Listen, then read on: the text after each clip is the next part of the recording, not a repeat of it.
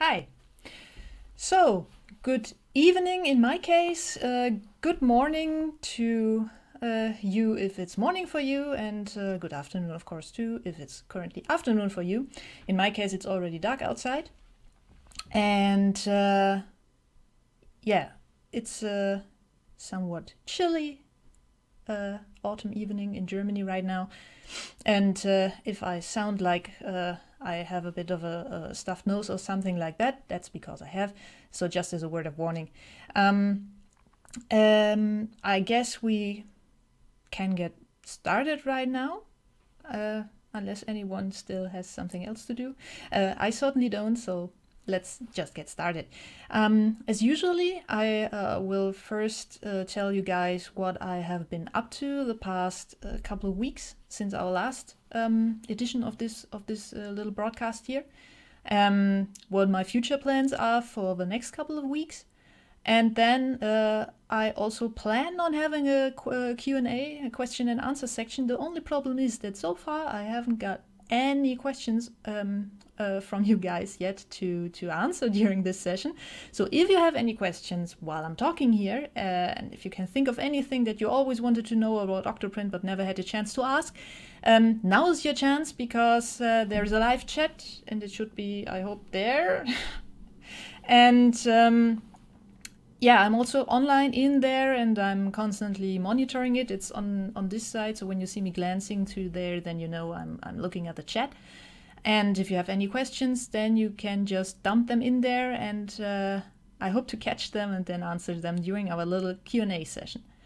Well, and after the Q&A session, we'll have a somewhat early wrap-up this time. Usually when I still have some time left, then until the planned hour that I prepared for, then if I have still some time left at the end of our little talk here, I usually get up on my soapbox a bit and rant about the one or other thing, or explain you something in a bit of more detail. The only problem is that I'm feeling a bit under the weather today, so I hope you don't mind that I'll stay off my soapbox for today. So after the Q&A, we'll get to a short wrap-up, and that's it. So let's get started, I guess. What I have been up to. So I don't know if you saw the last couple of broadcasts, but the recurring theme in those was the preparations for the 1.3.0 release that is currently on the development branch. And I made some huge steps forward in that the past couple of weeks. The last time that I reported on this, I told you that there were still some things that I needed to document, and that writing the documentation was not only a case of basically writing the documentation, but that this process also allowed me to revisit what I had written with regards to code and functionality, and reevaluate if I was really happy with how I had done that, and fix stuff before it hit mainstream that way. And this is also what I did a lot. So I completed the whole documentation for the new JavaScript client library, which is now bundled with OctoPrint, and which will also allow custom UI plugins to utilize the existing code to communicate with the REST API without having to dig into all this on its own.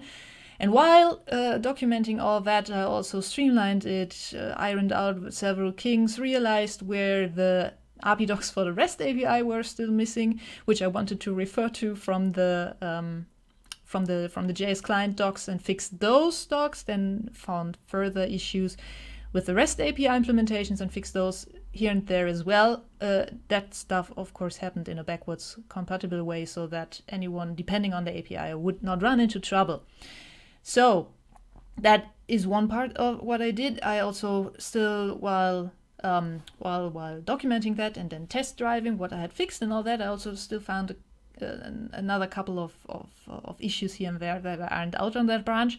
So I'm now getting way more confident that we can launch soon. And in fact, I really hope that over the next week, so starting Monday the 10th until the 15th or something, somewhere in that time frame, that I'll be able to push out the first release candidate of 1.3.0 on the Devil RC release channel, which you should have access to if you're running OctoPrint 1.2.16 or later. Later means currently only 1.2.17 RC1, which I released, pre-released on October 6th, so 2 days ago. I also hope, depending of course a bit on the feedback that I get back for that release candidate, to push this out as a proper stable release over the course of next week. So if you feel curious as to what has been changed in 1.2.17, just want to help a bit with testing stuff and all that, just switch to the maintenance RC channel, and then you can also give that a test drive. The only problem is that you have to decide if you want to drive Devil RCs or maintenance RCs. You cannot intermingle those, but currently there are only maintenance RCs, so for now you should be good with that. And once I push out Devil, the maintenance RCs should ebb down a bit anyhow, because then I will fully concentrate on 1.3, on getting 1.3 ready for full prime time. One part of getting 1.3.0, or rather the Devil branch, prepared for a first release candidate was also a little history trip, because I had to go through all of the Git commits of the past months, years. No, not years, not plural, but still, since I released 1.2.0, there were a lot of things that had happened on the Devil branch, and in order to be able to compile a changelog for all of that, so that you at a glance can see what was changed and what wasn't, and what new features were introduced, and what bugs were fixed and all that, I had to go through all of those commits, and I probably overlooked some stuff here and there, but I think the majority should now be in the changelog for the first RC. And that costs also a surprising amount of time. Anyhow, so very, very too long, very, very short, too long didn't read. Lots of work on 1.3.0, couple of bug fixes and improvements that then became 1.2.17 RC1. And I hope that both RCs for 1.3.0 and also the final release of 1.2.17 will hit you guys one way or the other over the next couple of days. Of course, as usual, that depends a bit on the feedback and also how that nose develops. What do I plan to do after all that? So I already said currently I'm fully focused on the first release candidate of 1.3.0. Once that's out of the door, I do expect some increase in bug reports in the GitHub tracker, and because right now I'm fairly sure that there are still bugs in 1.3.0 as it is right now. The problem is I can't see the forest for all the damn trees in the way anymore, so I guess it just needs some more people looking on it in order to locate them. And then some time for me to iron them out for good. So once I have some feedback on the current on the then release candidate for 1.3.0, my focus will be on ironing out any kinks that you guys discover, or also what I might still discover in the meantime, and then either get the full release out, or prepped and then out, or a second release candidate, depending, of course, on how things develop. So that would be the short-term plan. The slightly longer-term plan is once 1.3 out is well out, I really think I need to take some days off of coding for once, because currently the whole issue tracker is a bit in a messy state as of now, and then especially the feature requests need some love. So this is something that I would need to take a long and sharp look at, and because the issue is that there are now a couple of feature request tickets in the bug tracker that were already implemented or that were duplicates anyhow of others, and because I was concentrating on actual software development for so long, that stuff really accumulated. So the next big task for me would, after 1.3.0 for me, would actually be to try to get some order into that chaos, and also get the feature requests in a state where I could actually get some feedback from you people on the prioritization of the features in which order to tackle them. Basically, to get a feeling of what of the stuff that is currently on the really long feature request list is actually something that you want to see very, very, very soon, or stuff that has a rather low priority. And there are also a lot of things on there that are probably now suited to actually be implemented through plugins. So this is also something where I would need to go through a bit with a weed whacker and figure out what is actually something that should go into OctoPrint core and what is stuff that should rather be implemented as a plugin, maybe by opening up further plugin interfaces on OctoPrint, which is of course also always something that I'm looking into. Yeah, so basically clean up stuff on the issue tracker and get some prioritization going for the feature request. I will probably have to find somewhere something like a third-party system or anything like that in order to allow voting on the features. The thing is that the current approach, I hope I'm still there because my PC just shut off all monitors. Because the current approach that I'm using with GitHub is that GitHub, while they now have this thumbs up and thumbs down stuff, they are still not that suited to actually giving you back a ranking of tickets in order of what people like and what they don't like. So I might have to look into stuff. Thanks for the feedback that my picture apparently is still there. So another thing that I promised on Patreon actually to look into is that recently I had a little yay or nay question with regards to doing some more coding-centric videos. So basically things like development tutorials, both about OctoPrint proper itself, basically explaining what the various components are, where they are located, what works together with what, and where the interfaces lie and all that. And also doing something like a coding tutorial where we build a small plugin together or something like that. And this is something I want to do after the feedback I so far got on that, which was like, yes, please. And I have to figure out how. So this is something I would also take a look at after 1.3.0 is released. Yeah, but that is basically the future plans after 1.3.0. Of course, in the long run, what I also still really want to do is getting that that communication layer cleaned up. I don't know if I mentioned that in the first or second broadcast that we did. That thing has me bothering for a while now. It's one of the oldest components in OctoPrint. It's actually still largely an heirloom from Cura, back when OctoPrint was kind of a Cura fork, which, yes, it was. History lesson here.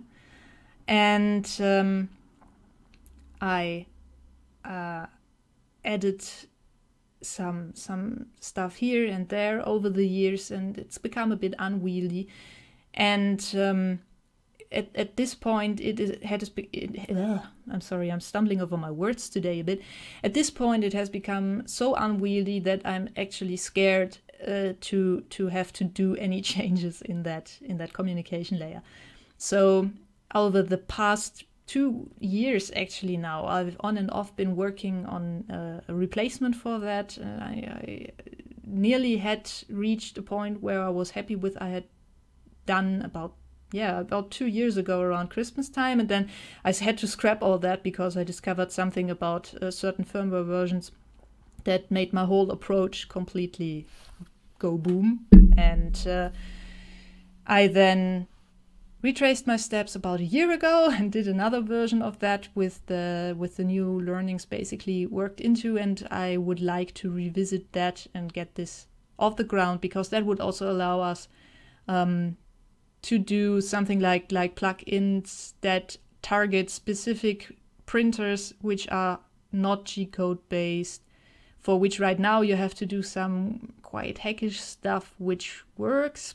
But I mean, it would be nicer if there was something like a protocol module, which is what you talk to the printer, and a transport module, which is how you connect to the printer, and then you could recombine those however you need. So if you basically had a printer that talks G-code over a serial connection, that would be one combination, but you could also have a printer that talks G-code over, I don't know, a TCP connection, so a network basically, or you could have a printer that talked some JSON dialect or whatnot over a serial connection and all that. So this is basically where I want to go with OctoPrint with regards to more modularity in the communication layer, and also clean up lots of that craft that accumulated in that layer over the past couple of years. Because that was, I can't describe how scared I am of this communication layer by now. Anyhow, the question also, of course, is why has it grown that much, and why has it become so unwieldy? And this is one topic where I would have to get on a soapbox now and talk at length about the quite sad situation that we have in the consumer 3D printing market with regards to printing protocols and printer communication stacks. But I said no rants today, so I'll try to refrain on that. But I promise you, someday you will hear the whole story, and one of the reasons for all those gray hairs. Anyhow, so now that's only been me talking for about 17 minutes or something like that, and I'm already through all my what have I been up to and future planned sections. So I see that I have one question in the live chat, which is, do you think... The question is a bit jumbled. Let's try if I can parse that, sorry.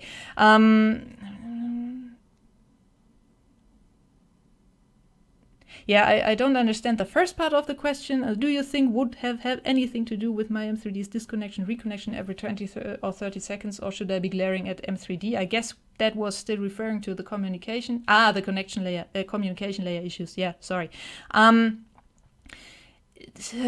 problem is with the M3D that plugin, which is currently, I think, the only way in order to get OctoPrint working with the M3D. To be honest, I don't know what this thing is all doing. I know that it is, as far as, at least last time I looked at it, I think it was doing basically the same thing as the GPX plugin, which you need for FlashForge or other MakerBot clones in order to make them work with OctoPrint, which is basically going between the serial port and the communication layer within OctoPrint. So basically adjusting what was being sent over the serial port by basically wrapping it and playing serial port. And I'm not quite sure what kinds of adjustments it does. I might also be completely mistaken, and it is not actually providing a wrapped serial layer, a wrapped serial port. But just from the feeling of my guts, if you're seeing constant disconnection and reconnections every 20 or 30 seconds or so, I might try to address this on the on the M33 file plugins issue tracker, or otherwise getting in touch with the developer there, because I think this is not something that everyone is seeing, because otherwise I would probably heard of it by now. I don't know though. And I don't know, maybe it's an issue with your specific printer, maybe it's a plugin issue, maybe it's some weird interaction between OctoPrint and the plugin, but this is something that just from the top of my head, I don't know how to best solve, other than first trying to seek help with the guy who actually wrote the plugin. That being said, I'm still getting a bit of mixed feedback with regards to the M3D printer. So I don't know. Some people say it's great, and some people say it's horrible, and I'm undecided what to think of it. Anyhow. Okay, so far that was the only question. Please ask questions. If you don't ask questions, I will be forced to, I don't know, sit here quietly and look into the camera a bit lost and sad and lonely.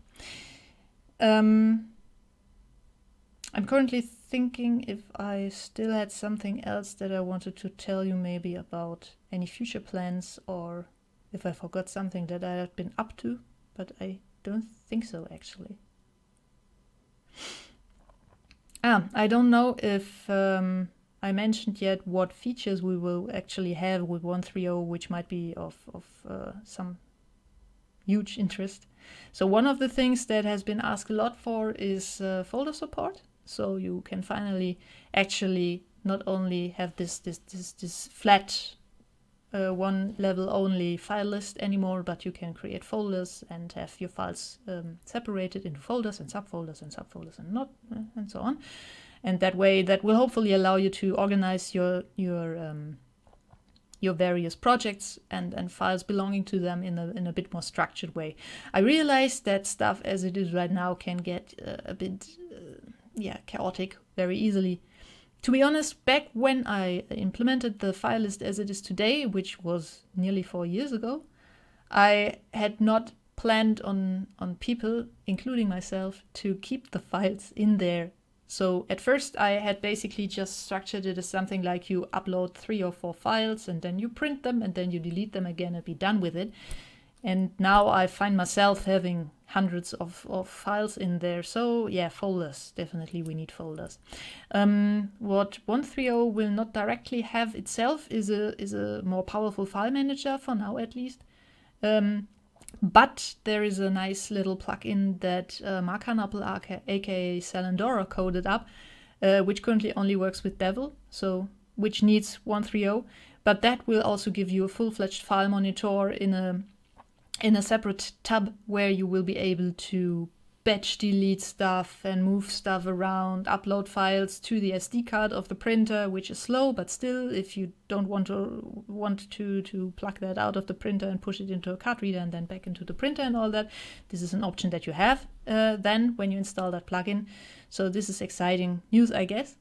And also in 1.3.0 we will have a fancy new wizard system. So I don't know if you remember when you first set up your OctoPrint machine, but then it popped up that little thingy where you needed to enter your user credentials, set up basically your first admin account, or disable access control if you did not decide to connect OctoPrint to the internet in any way and only had it running in your own local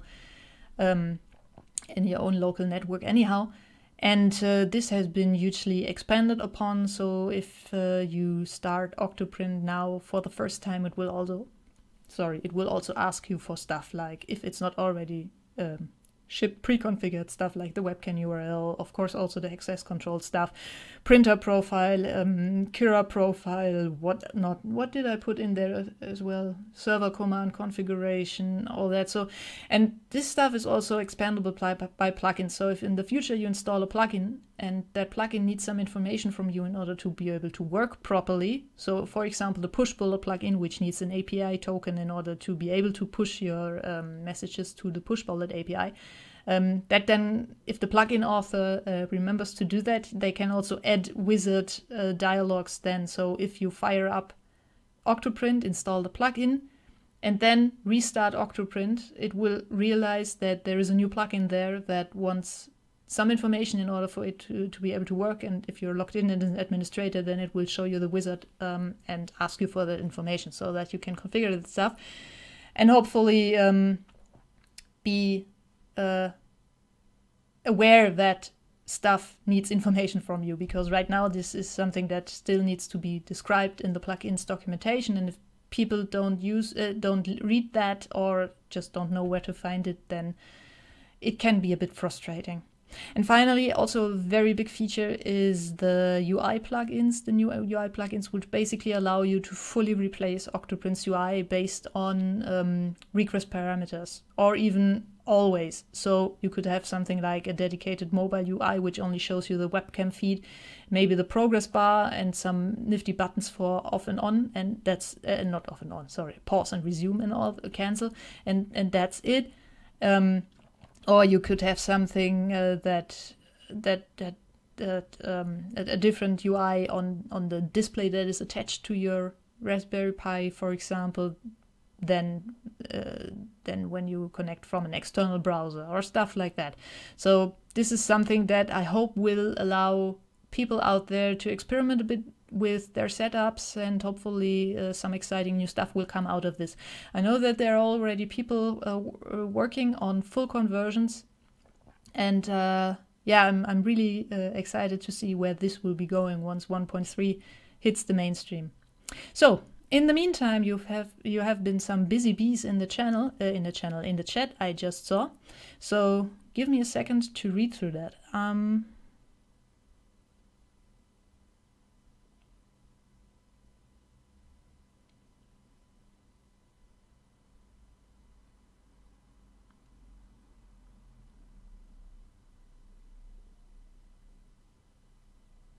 Okay, so I'm interested in writing a UPC UA layer as a demo for manufacturing machines. Could I do this as a plugin of OctoPrint?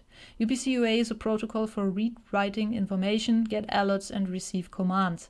Yeah, I mean, in principle, I don't know the details of UPC UA, but I guess it would be something that you either talk over the existing printer communication, I don't know, or something differently than that, some other kind of connection that you would have to fire up first. But in principle, yeah, that would be something that would work perfectly fine in theory. You can build plugins that stay in connection with other services, like for example the Telegram plugin, which keeps a connection open to Telegram, so that you can message your bot from your smartphone or from the Telegram client running on there, and have it do stuff, or tell you what is currently going on, and sending you webcam images and all that.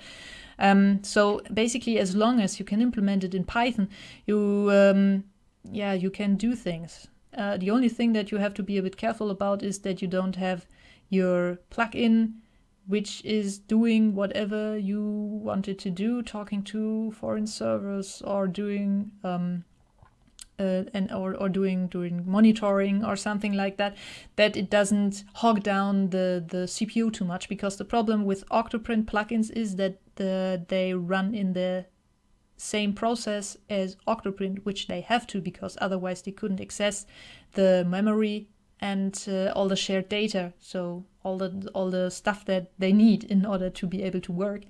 And the thing with Python is that due to the language design, it's not possible to split this into multiple processes. So if you have something that bogs down the CPU, it will bog down the same CPU that is responsible of talking to your printer, and this is something that you do not want. So if you write a plugin, always be sure to make to make it not consume too much system resources, at least not when you are printing. So this is also something that I constantly have to worry about when designing stuff in the core. So you're at least not alone. So then, very new to OctoPrint, 3D printing in general. Are there any plugins or thoughts about future support for camera PTZ?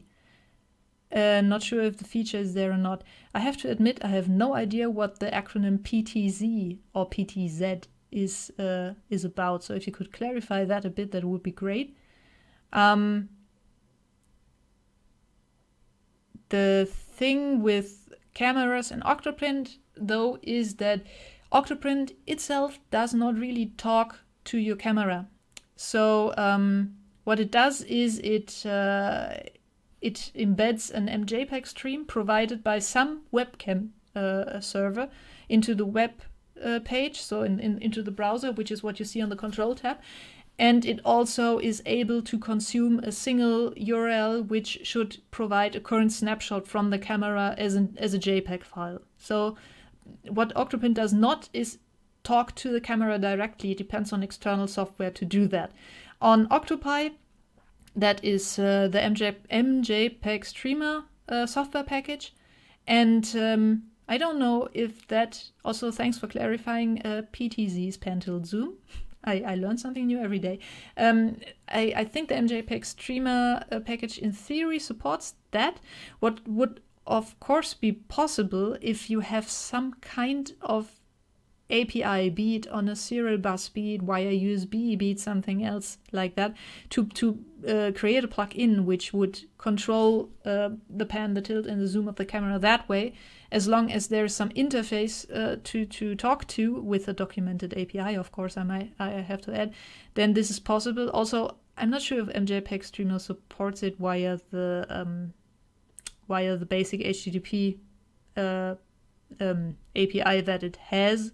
Maybe it does. I know that when you start it up, it probes your camera if it supports this stuff, but I don't know if it really has some kind of API to access that, which you could control from within OctoPrint. In any case, theoretically possible. Currently not on track, at least for me. I think, though, that a couple of weeks ago someone on IRC mentioned working on that. Now, of course, I can't remember at all who was it, what camera it was, and how it was meant to work out. But yeah, I can try to figure this out. It might be might be a while, though. I have to comb through the logs for that, I guess. In general, though, what also has been requested a lot by people is stuff like multiple cameras. So basically allowing you to have the capability to switch between camera streams. Sorry, and so that you have basically the means to see the thing you are printing from multiple from multiple angles, so that you can have a better grasp of what is being printed currently. Because, of course, I mean, depending on how you mounted your camera, it might be great where it is for the first couple of layers, but suck at showing you what's going up once the print goes up a bit further. So for situations like that, being able to have multiple cameras would, of course, be interesting. The tricky part, of course, is how do we go about time lapses with this setup? So from where do we fetch the images, and how do we mix all that together then into a render later on? But still, this is also something I still want to look at. Talking about time-lapse, opening up the time-lapse support that is currently in OctoPrint for plugins is also something that is still burning a hole into my to-do list pocket. Because this is also something that a lot of people have asked, basically, like, I wanted to trigger a picture when, I don't know, when this line is my G-code that is currently being sent to OctoPrint, or when this line is being received from the firmware and all that. And currently this is not possible. It would be nice to have it.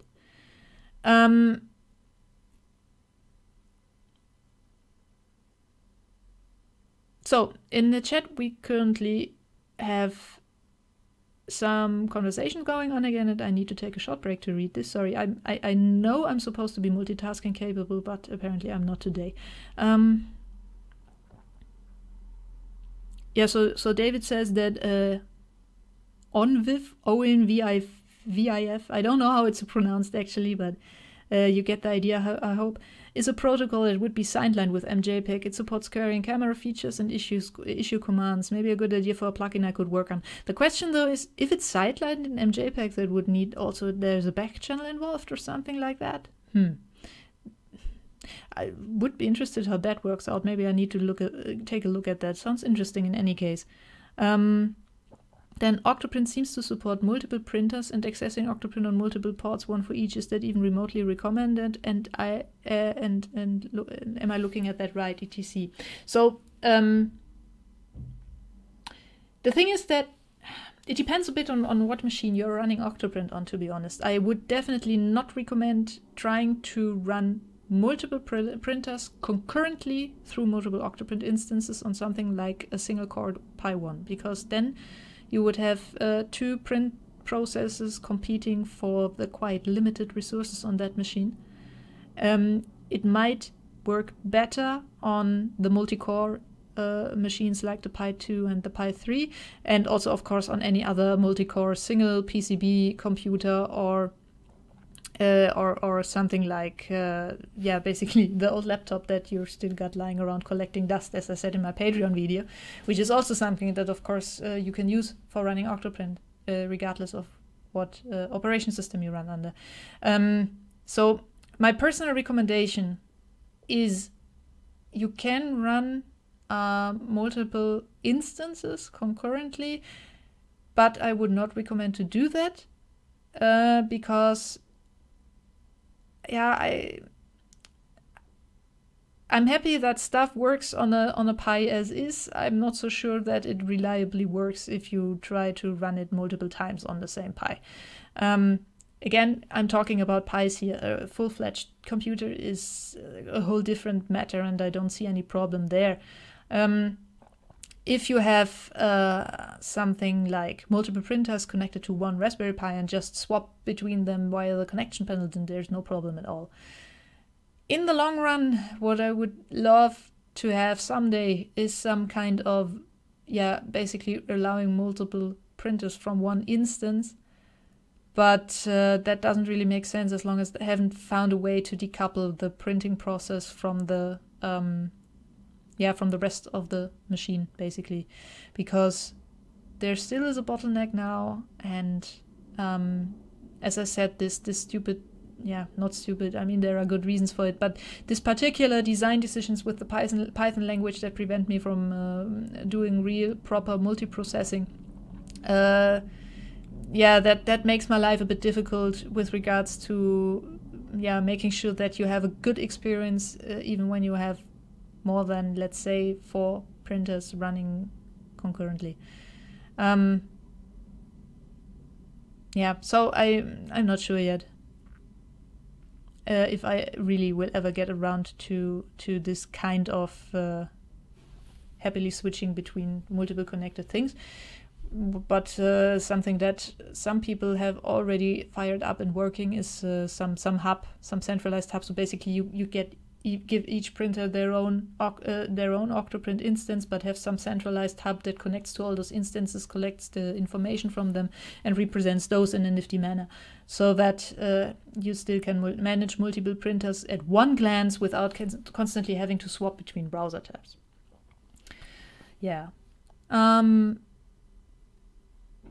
But in theory, I mean, completely ignoring the CPU thing for now, I don't see any issue with running multiple instances and each one having their own print job running. So the only bottleneck really at now is the CPU. And of course, at some point also the available ports on your machine, because they are not infinite. So if you have, 32,767 instances running, you might run into problems, but I guess your memory will explode before that anyhow. Okay, so another look into the chat,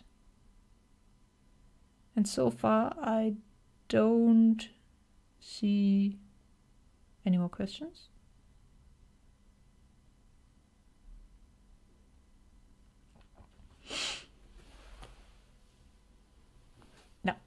So far, no more questions. So I give you some more seconds, or maybe a minute or so, to come up with something else that I should ask and answer now. Ask and answer. But if right now you're happy and question-free, then I would wrap this up, I think, and get some more tea into myself. While I'm waiting for more questions to come in, if there come more questions in, let me lose some words about the next planned hangout. So this one was the appointment for this one was voted on by the Patreons. The last one before that, I decided myself on the appointment at my time evening, and as usual, the next one in that line will be something that I hold in my time early, so that the Eastern Hemisphere also has a chance to participate in this broadcast. I will try to find an appointment, date and time for that soonish, and make a new announcement post on Patreon so that you know when it will be. And I hope that even though it will probably be quite early in Central European time, that you still the one or other of you will still be able to join me, because yeah, being alone sucks. No. Yeah. So yeah, I guess that's it then. And thank you for joining me, and also for the lively chat this time. That was really nice. Last minute question. Good timing. Any possibility of creating macros, such as record a macro series of commands through the eye and then play them back? That sounds like you have something quite sophisticated in mind, like actually remote controlling basically the UI. I'm not sure if I'm understanding you right there. But for that, I don't see any possibility despite using an external tool or something like that.